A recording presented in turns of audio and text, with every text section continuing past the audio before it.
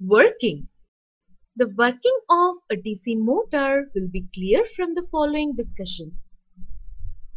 Let us suppose that the battery sends current to the armature in the direction shown in the figure.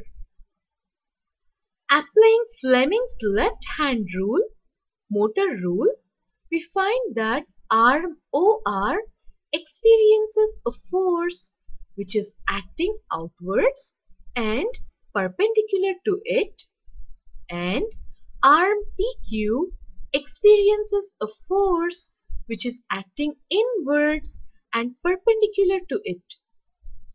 These two forces from a couple whose movement, that is torque, makes the armature rotate in the anti-clockwise direction. After the armature has completed half a revolution, that is, has turned through 180 degrees, the direction of current in the arms OR and PQ is reversed. Now arm PQ experiences an outward force and arm OR experiences an inward force.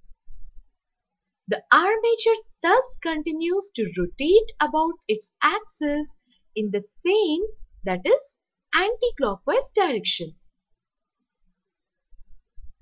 The speed of rotation of the motor can be increased by increasing the strength of the current through the armature, increasing the number of turns in the coil of the armature, increasing the area of the coil, and increasing the strength of the magnetic field.